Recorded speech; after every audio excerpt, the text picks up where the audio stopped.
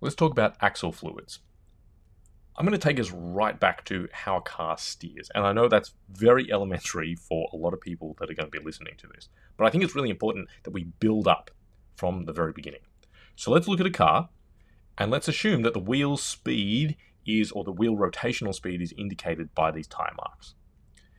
If, for example, I wanted to turn left, but the wheels were fixed together by a fixed shaft, then that's going to mean that one of the wheels is going to slip, right? Because in order to turn, what I really want is for the inside wheel to have a much lower rotational speed than the outside wheel. So to overcome that, we have built these things called differentials. Right? Everyone will probably be familiar with this. Now, there are many types of different differentials, right? You've got open, locked, torque vectoring, welded, limited slip, etc. For the purposes of this discussion, I'm going to talk about the differences between standard differentials and limited slip differentials, because from a lubricant perspective, that's probably where the biggest difference is. All right, so let's talk about kind of a standard differential.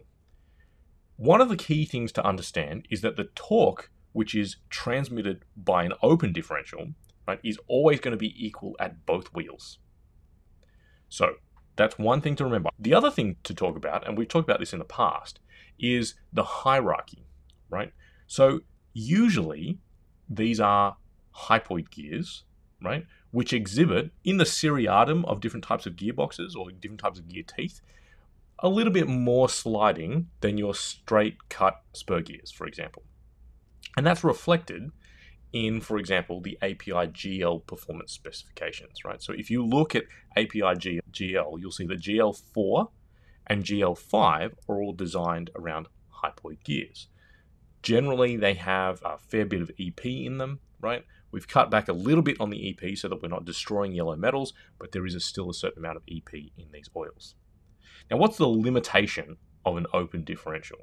The limitation is when you get into not gnarly scenarios. These are scenarios that are encountered by people all over the world on a pretty regular basis. But let's say, for example, that the wheel, which is back right, encounters ice, right? Now, it is obviously going to have less traction than any of the other wheels. And for our purposes, we're just going to compare the back right to the back left. So what's going to happen? It is going to want to spin really fast. And in an open differential, the problem with this is that because the torque transfer to both of the wheels is equal, right? Remember, power is torque times rotational speed. So if it's rotating really fast and the torque is the same at both the wheels, it's basically going to mean that the power transfer is all occurring to that wheel which is slipping. There is virtually no power transfer to the wheel at the back left, and it means in a rear-wheel drive car, the car doesn't go anywhere. So that's the limitation of open gearing. So you can run into trouble in very specific scenarios. All right. What else can we tease out from the API designations? From GL4, axles equipped with limited slip differentials have additional frictional requirements that are normally defined by the axle manufacturer. So what that's telling us is that API GL4, as soon as you get into limited slip, and usually with the oils, it'll be indicated by an LS, right, after it. Same thing goes for API GL5, right? Same kind of language. Requirements for axles equipped with limited slip differentials are normally defined by the axle manufacturer.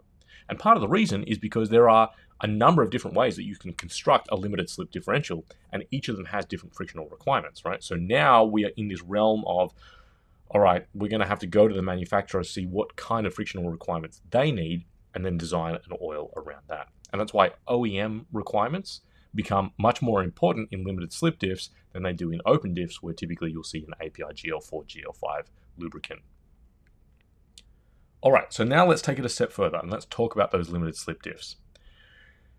So same thing, right? We have input power and input torque, and it's now being transferred out to the wheels.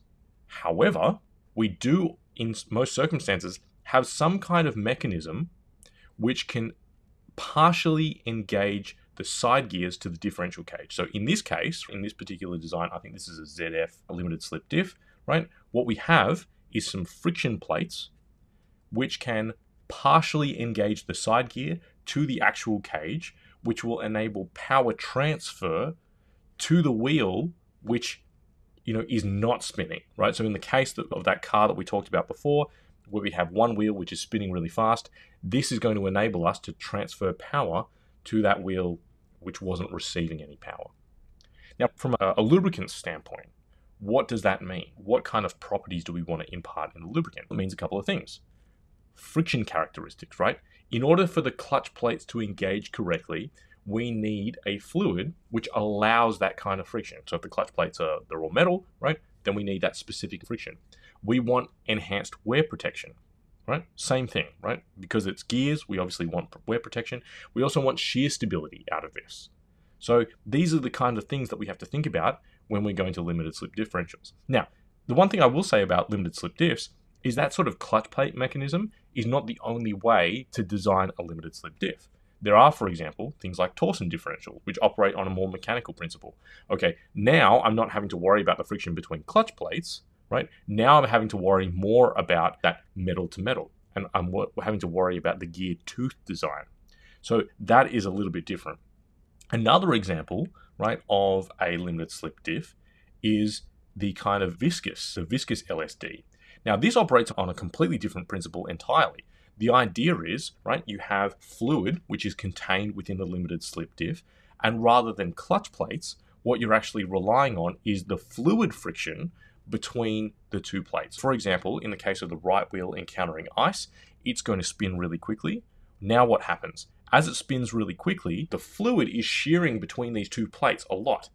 And what you want is something where the viscosity is going to increase greatly, and it's going to resist that flow and start transferring torque into the outer of the gearbox. And so in this instance, what we typically see is fluids which are silicon-based, right? So they're not even mineral or standard sort of synthetics. They're actually silicon-based. So that's an entirely different chemistry. They have really high viscosity indexes. So in that instance, what we're going to see is something completely different. Again, remember, with differentials, we've got a number of different types. With the open differentials, typically it's like a standard GL4, GL5 type lubricant. And it's a fair bit easier to formulate for that because there are standard additive packages that are off the shelf. When we're talking about limited slip differentials or specialized differentials, generally what we're having to do is a custom formulation which aligns with OEM requirements.